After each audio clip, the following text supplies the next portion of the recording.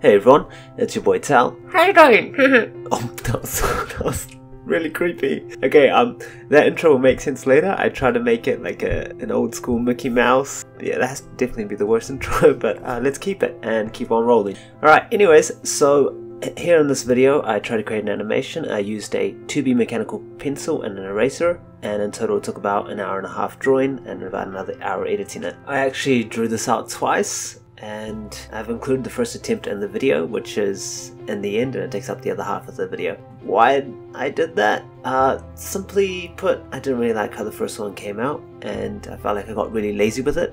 After reviewing the footage, I asked myself if I was really okay with it, and a piece of advice which I once received from Graham, he's a friend of mine, in many ways a teacher.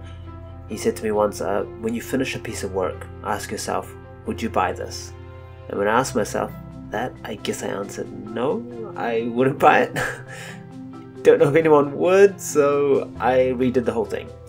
And though I didn't find it perfect, I really did end up liking the second attempt, and I'm glad I did it.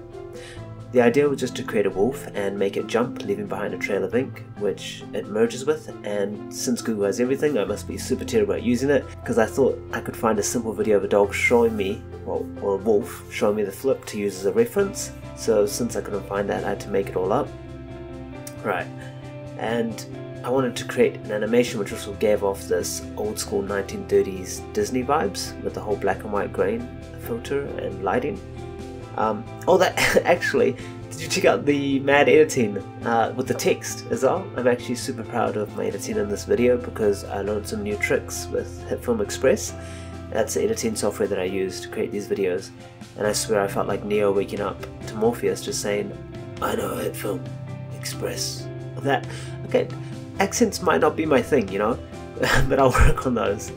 And like anything, if you work hard at it, then you're bound to be kinda get good at it. That sounded so dumb, but I'll keep that in there because it sounded funny to me. It reminded me of that video of that kid that, have you ever had a dream that you could do anything? Oh, bless that kid. While he was making the speech of his life, I was probably just out there eating dirt or something. Now, back to the drawing. Was drawing it fun? Heck no. I had to draw parts of it over and over again, and there was lots of times where I was just like stopping the recording and thinking if there was another way to do this, which there were plenty of ideas came to mind, but I really just want to see it through, and yeah, I'm glad that I did. So without further ado, here is the final version of the second attempt. Hope you like it.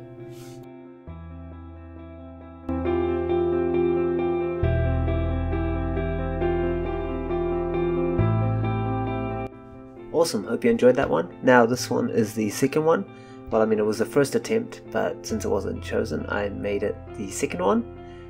Okay, now the biggest tip that I could give you, well, what I learned through this process was not getting caught up on the idea of making every frame perfect. And what I did was I focused more on capturing the motion rather than capturing every detail of the wolf itself.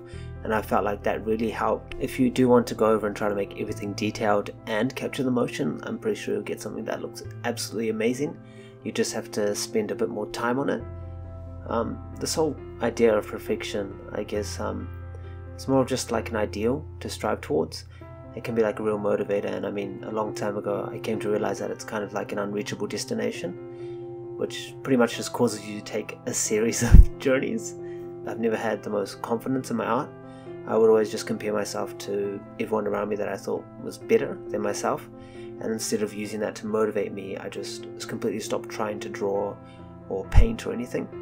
And I built up this idea, or more of this phrase, such as, yeah, I can do that if I tried, and I found some kind of comfort in that. Like, it was a sort of safe zone of mine that made me feel like I didn't have to waste energy on something that I believed I could already do. In that regard, I guess comfort can be a very scary thing, because for the better part of 8 years I completely stopped drawing, and I used to kick myself for that, until I came across this old Chinese proverb. It goes along the lines of something like this, like the best time to plant a tree is 20 years ago, and the second best time is now. Yep, and I found it to be very true. I mean, the past is something in life that we can't change, unless you believe in time travel, then awesome. But for now, yeah, we can't.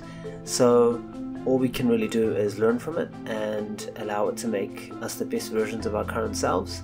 So yeah, I mean, don't worry about the past, don't get caught up on it and stuck in regret, because I mean, life's just kind of short when you look at the grand scheme of things, but then it's also long if you compare it to the life of an ant.